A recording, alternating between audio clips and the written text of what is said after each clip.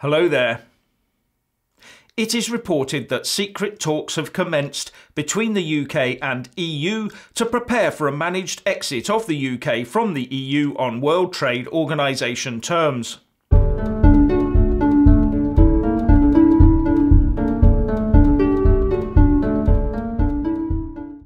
There are rumblings that not only have the UK and EU started talks on a managed no-deal Brexit, but that the WTO has also joined in by identifying an avenue for trade to continue as near seamlessly as possible while talks towards a permanent deal continue. According to the Express, the WTO has told the Conservative MEP David Campbell Bannerman that his proposal to use Article 24 of GATT would work as long as both sides sign up to it and it came into force as soon as we left.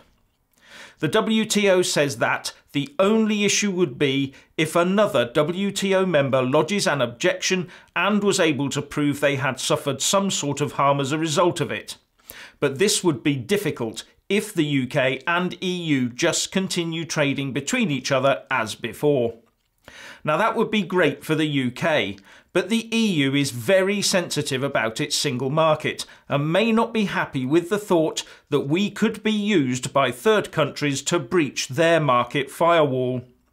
But this does show the overall direction of travel.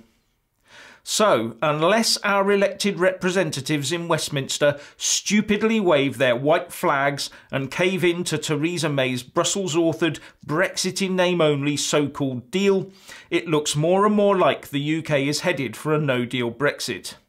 Especially as more and more pundits are now coming round to the view that an Article 50 extension is not a realistic possibility, given that some EU 27 member states will try to screw as many concessions out of the UK before agreeing to such an extension.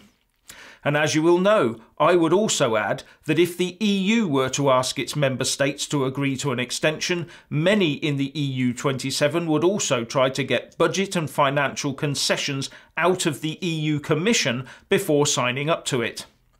Remember that when we leave there will be a huge black hole in the EU budget going forward, and the net contributors will not be keen to make up the shortfall, and the net receivers will want to keep the cash flow coming in.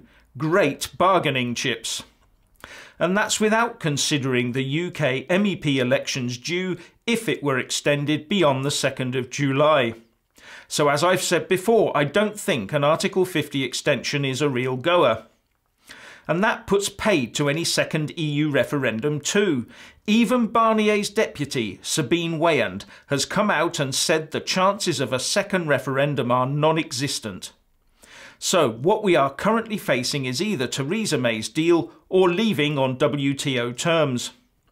Now on the PM's deal, most of the attention has been on the much-hated Irish border backstop provision within it. But while many argue about its desirability or otherwise, what has been generally overlooked is that according to legal experts, the backstop is itself illegal. Now, I'm not talking about its questionable interaction with the Good Friday Agreement, or that it possibly breaches certain human rights laws on self-determination. No, it appears that it is clearly in conflict with EU law itself. Law firm Herbert Smith Freehills say in the February the 4th edition of their View from Brussels that the EU has always been steadfast in not negotiating the future UK-EU relationship until after we had actually left the EU, as that was the law under Article 50 of the Lisbon Treaty. But the backstop has been negotiated during our EU membership and would come permanently into force at the end of any transition period 21 months after we had left the EU. As it is permanent and not transitory, it is therefore a future relationship negotiated during our EU membership, so it cannot be legal under EU law. Accordingly, says the law firm, on the basis of the EU's own view of what is legally allowed under Article 50 and on the basis of which the negotiations proceeded, the backstop in its present form is illegal as a matter of EU law.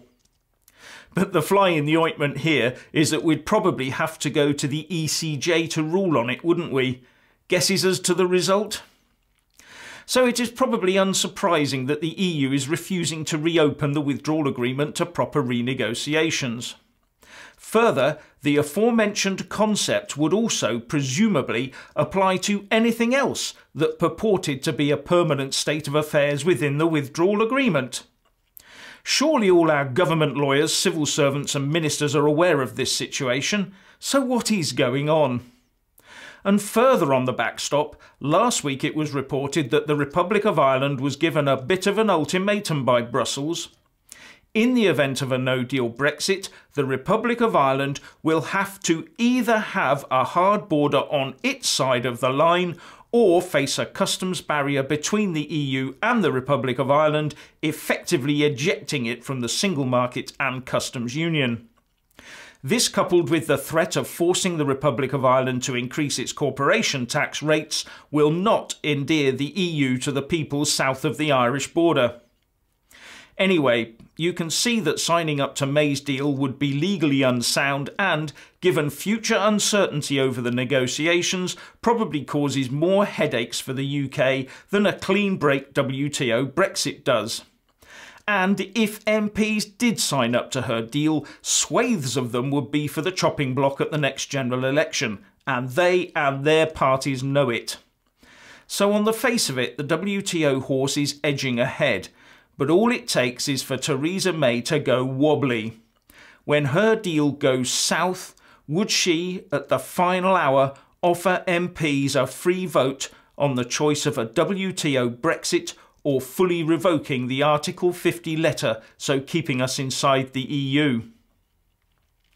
And finally, Guido Fawkes reports in his blog on orderorder.com that civil servants working in the Department of Health have been issued with a toolkit for staff during EU exit on change management and resilience to help them understand the impact which change and uncertainty is having on the way you feel. And the toolkit tells them that it's okay for them to be going through the 5 stages of grief over Brexit.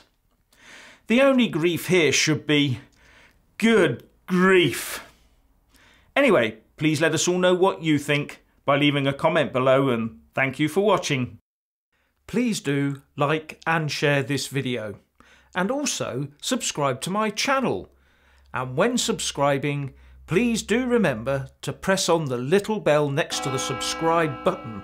That way you'll get an alert every single time I put up a new video. Thank you very much for watching.